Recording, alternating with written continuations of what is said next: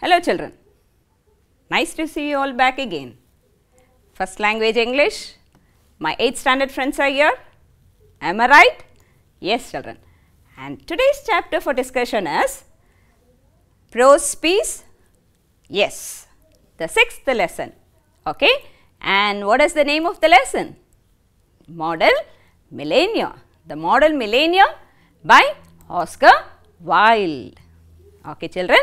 And have you gone through the lesson? No? Fine. Let us have a look at the lesson. Hope you have taken your textbooks, a pen and a notebook in your hand. Are you ready? And before we go to the lesson, shall we have a story time? Listen to the story. I hope you all will enjoy. Greed never pays. Hello kids. Hi Grandpa, what is the story for today? We are very eager to listen. Sure, today I will narrate you the story of a goldsmith and a magician. Once upon a time, there lived a goldsmith. People who were in need of money came to him and mortgaged their gold ornaments.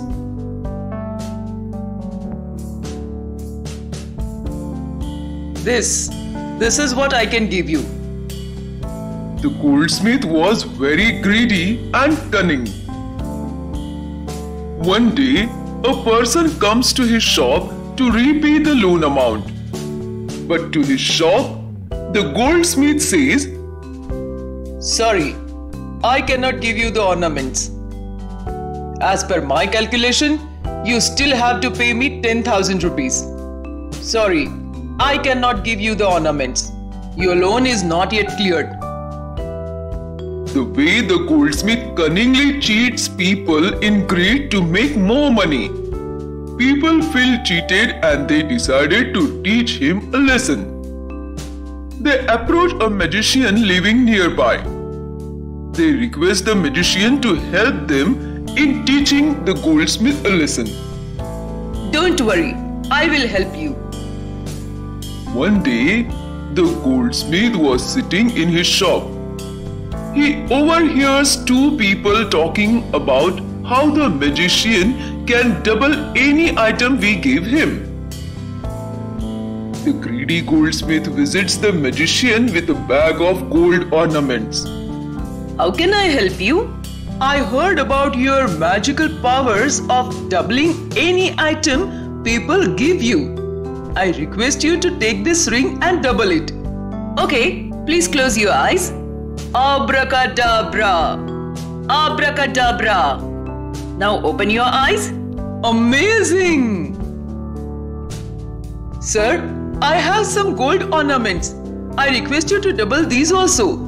Okay, keep them here and close your eyes.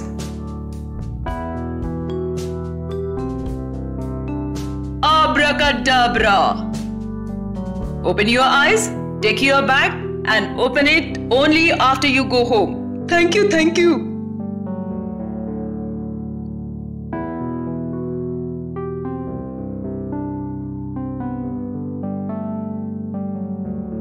So children, what do we learn from the story? Greed pays nothing. Being greedy destroys us. Yes, greed never allows a person to be happy and satisfied. Yes children, did you listen to the story? What does it talk about? You should not be greedy, is it not? Yes, did you enjoy? Fine children, and it's time now we open our textbooks, okay? And before that, I would like you all to listen a few things about the author. And who's the author of this lesson? The Model Millionaire. Author is Oscar Wilde. Fine children, to know more about this author, he was born on October 16th, 1854 in Dublin, which is in Ireland, okay, and he died on November 30th, 1900 at the age of 46 years in Paris, France. Yes, children. And some of his notable works are, here are a few of his notable works. In 1891, his work, The Picture of Dorian Gray, and Lady Windmare's Fan, 1893. And next one, The Importance of Being Earnest, in 1895. And children, The Ballad of Reading Gaol, in 1898. These are a few of his works, children. Fine. And here he was awarded with a prize as well. What was the prize? Yes, Newdigate Prize. It is a British literary prize, children. Have you heard of this prize? The name of this prize? Newdigate Prize? No? Have a look here.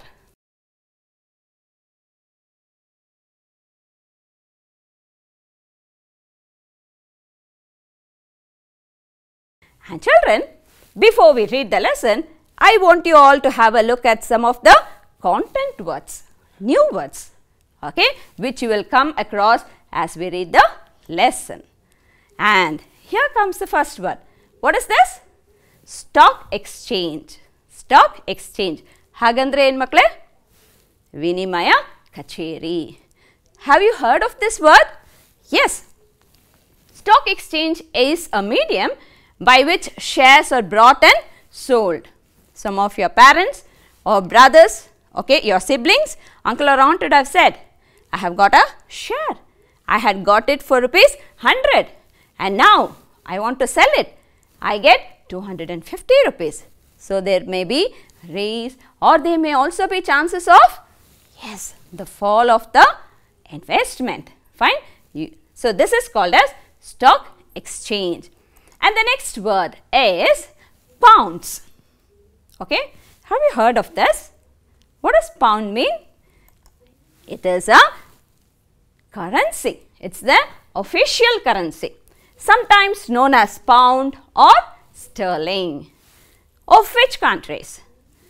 United Kingdom, Jersey, the Isle of Man, Gibraltar, South Georgia, and the South Sandwich Islands, and the British Antarctic Territory. Okay, all these places, they have the official currency pounds. And children, this is how it looks. Yes. And the next word for the day is colonel. Kannadalli Senapati. Kelidira padana? Arminal use madidaralla? Fine. And children, idu bandu, it's a rank of an officer in the army and in US Air Force. Indian Army, okay, it's a rank. What is the name of the rank? Colonel, Kannadalli Senapati, or in the US Air Force also, there is a rank called as Colonel. And what is this rank? Where does it rank? Here is a picture to help you. Children, it starts, they are the commissioned ranks, okay, starting with lieutenant, okay, then you have got the captain, followed by major, lieutenant colonel, and then comes the colonel, okay.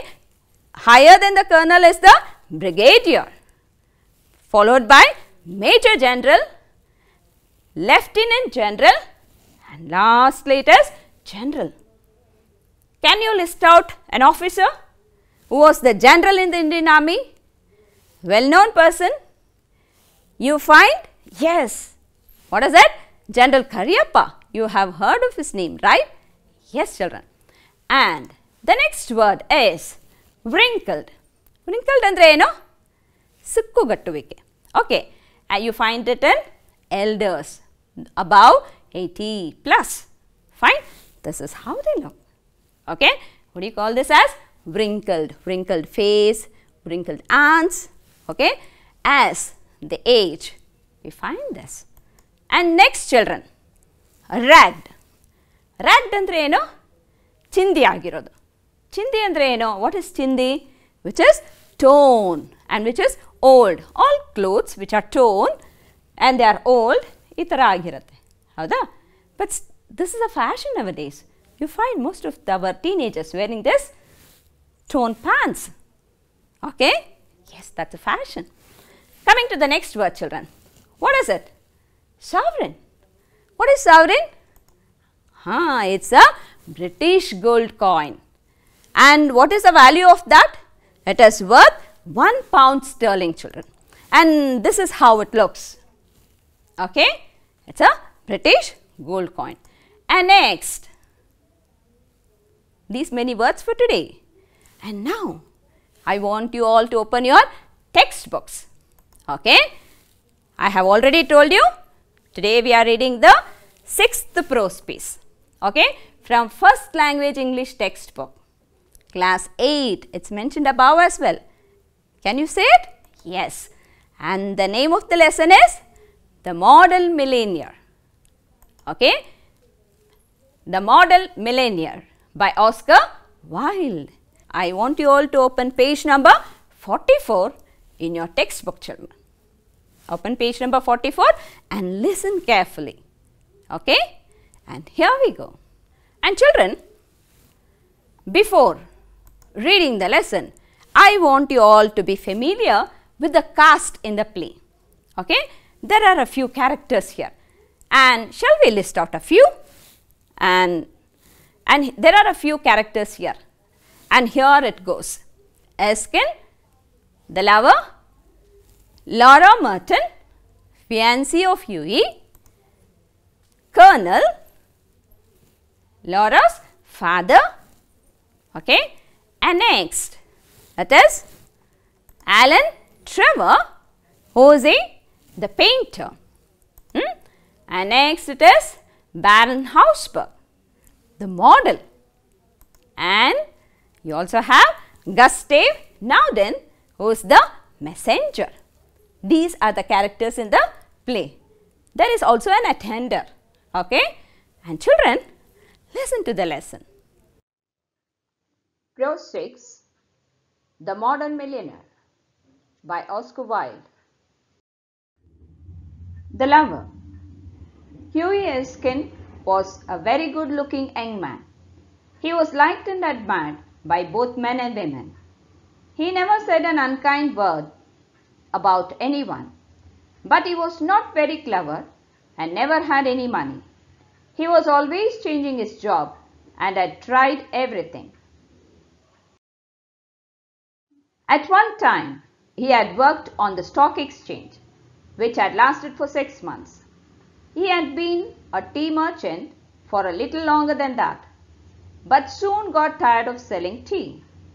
Then he tried selling sherry instead, but again he failed. At last, he gave up trying to work and lived on £200 a year given to him by an old aunt. Now, he was in love with a girl called Laura Merton, who was the daughter of a retired colonel. Laura loved him very much, and together they made a handsome couple. Of course, neither of them had any money. The colonel, although he liked Hughie, would not allow them get married. Come to me, my boy, when you have got £10,000 of your own, and we will see about it, he would say. Poor Hughie, he was very miserable.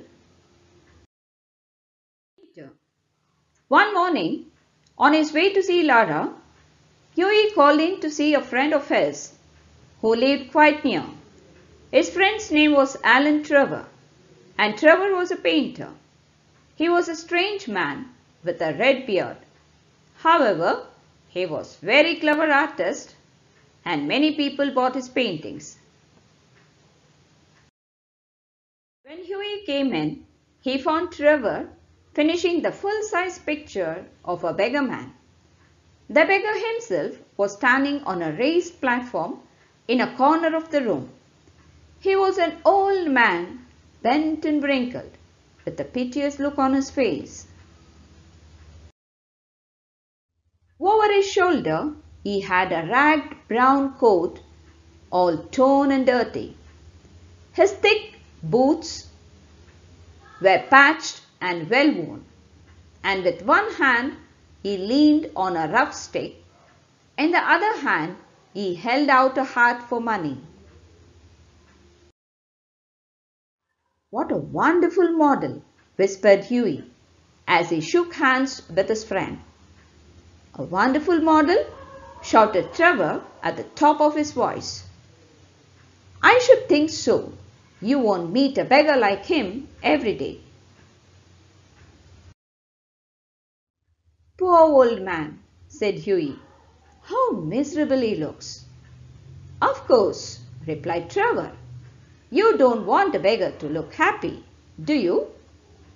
"How much does a model get for a sitting?" asked Hughie. 10 pence an hour." "And how much do you get for your picture, Alan?" "Oh, for this I get £2,000. "Well, I think the model should get some part of that," cried Hughie, laughing. "He's working quite as hard as you."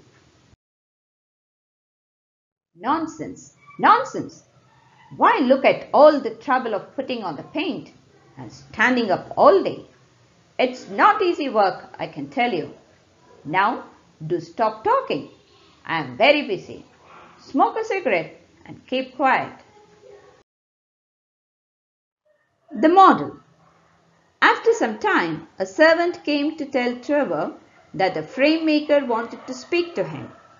"Don't go away, Hughie," he said as he went out.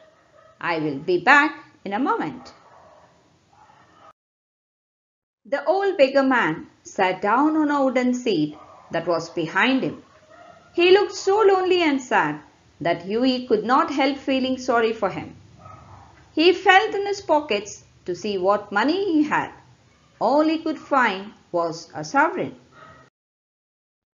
"Poor man," he thought. "He needs it more than I do."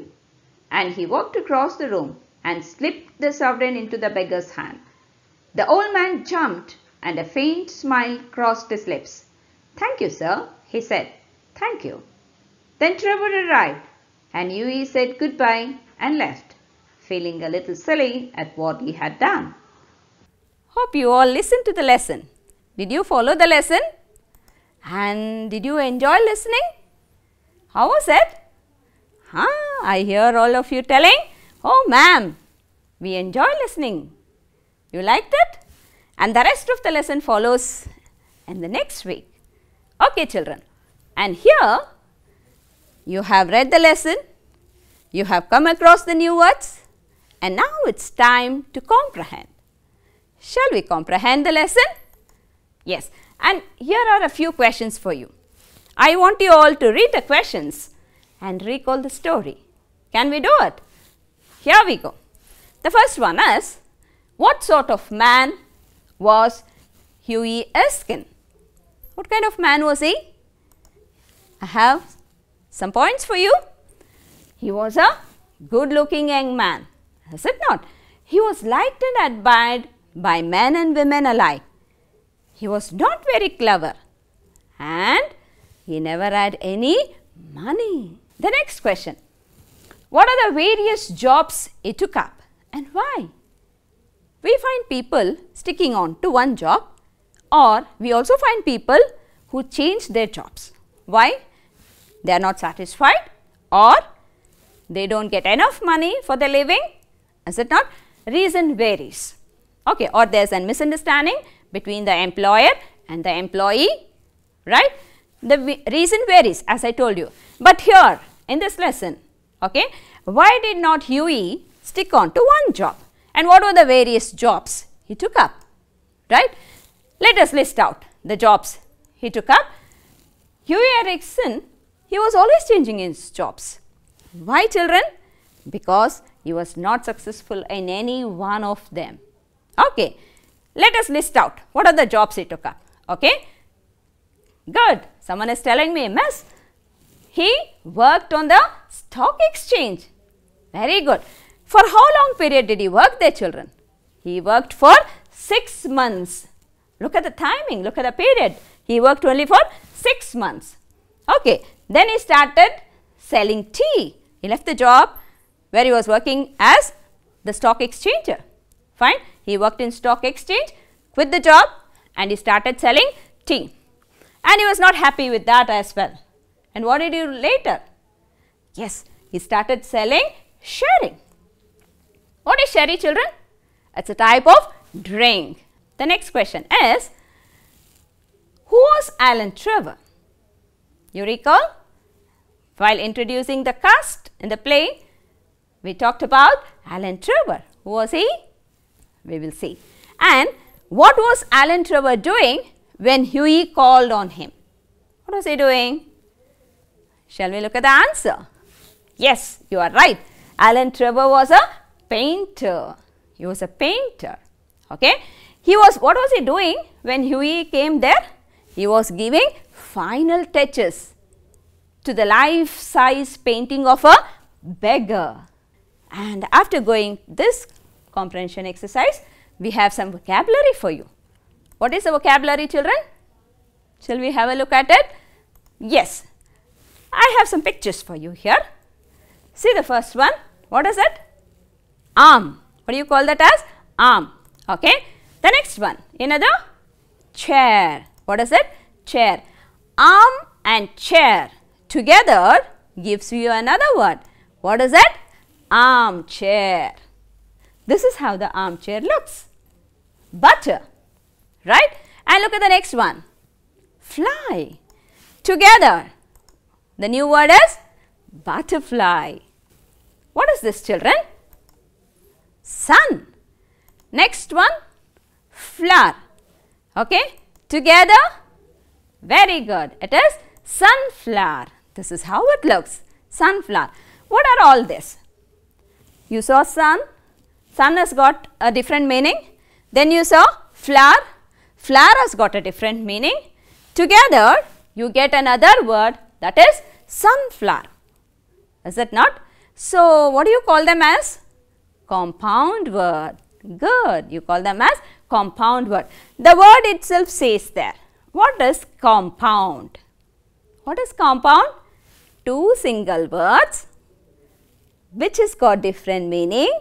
They come together to form a new word and which has got its own meaning. Right? Shall we see what is a compound word now? You will tell me now. What is a compound word? Compound word is made up of two or more smaller words. Two smaller words, they combine to make a new word which has got a new meaning. The picture talks there. The picture here, the first one is pan, followed by cake, and the new word is pancake. What are the types of compound words? Are there types in compound words? Yes. The arrows tell you how many types of compound words are there. How many? 3 types. The first one is open compounds. Okay. What is open compounds? A few examples will follow later. Okay. First one, open compounds. The second one is closed compounds. Third one is hyphenated compounds. Children, now shall we look at some of the examples for open compounds? And here they go. Ice cream, living room, high school. Please notice the words. Ice, cream, living, room, high school. Yes? What do they say? There is a space in between the two words. ಅಲ್ವಾ ಒಂದು space ಇದೆ ಎರಡು ice ಮತ್ತು ಕ್ರೀಮ್ಗೆ space ಇದೆ so when there is an open space between the words you call them as open compounds okay closed ಅಂದರೆ ಏನಾಗಾದರೆ what does closed compounds mean very good guest it right looking at the first example look at the example children earthworm, snowball, campfire. Well, somebody is prompting there. Miss, there is no space between the words. Correct. That is closed compounds. Then what is hyphenated compounds? One example. Yes, correct. Someone is telling, Miss, there is an hyphen between words. Yes, children, you are right. Mother-in-law, merry-go-round and get together. So, there is a hyphen. The hyphen separates the words. And children, I want you all to work on this. You have to pick out the compound word in each sentence. Shall we try? The first one. Read the sentence. We put the books on the big yellow bookshelf. Okay. So, in this sentence, which is a compound word? I help you? Yes, somebody has guessed it. Correct. See, the compound word is bookshelf. Yes, children. The next one. Look at the next sentence, children. Sheila picks up seashells on the beach. Okay. Which is a compound word? Yes, children. Which is the compound word here? Shall we have a look at it? You have guessed it correctly. It is seashells. Look at this going down. So, this is the compound word. I have got another sentence for you. Have a look at it. The popcorn is popping and smells good. Have you all eaten a popcorn? How does it smell? Good, right? We all love it. Movies, we demand for a popcorn. We all enjoy. And which is the compound word here? Did I prompt it? No? You have guessed it? Correct. Which is the compound word here? Popcorn. Here are a few questions for you, children. You will answer this in your notebooks. Kindly copy it down. Submit it to your teacher. Okay. Choose the correct alternative. Which of the following is not a characteristic of Huey Erskine's face? I have listed a few. It is good looks, brown hairs, grey eyes, large eyes. Okay. Which does not belong to his features. Children, the second one. Which of the following works Huey Erskine did not try to earn his living from? Work as a professional jester, work at the stock exchange, work as a wine merchant, work as a tea merchant. You are guessing it. Correct. Yes, children. Go to the third one. Where was the beggar man placed in the study of Alan Trevor when he was being painted? So, where was the beggar man placed? Choices for you. On a carpet, on a chair, in the corner, on the floor. Okay. Next one. Which of the following is not an attribute of Alan Trevor's face? Puckered face, blue eyes, rugged beard, rough exterior. And you have to answer this as well. Write answers to the following questions in 2 or 3 sentences. Huey Erskine remained poor. What professions he adopted but could not succeed? Second one, describe the appearance of the beggar man as he stood in the studio of Alan Trevor. Children, you have to work on compound words as well. Here is the question for you. There is a match the following. You will have to match the word in column A with its word in column B. Yes, children, you will work on this. And thank you all for listening. I will see you in my next class. Children, please study, go through the lesson once again, try answering. And this is Anthony Mary signing off. Thank you, children.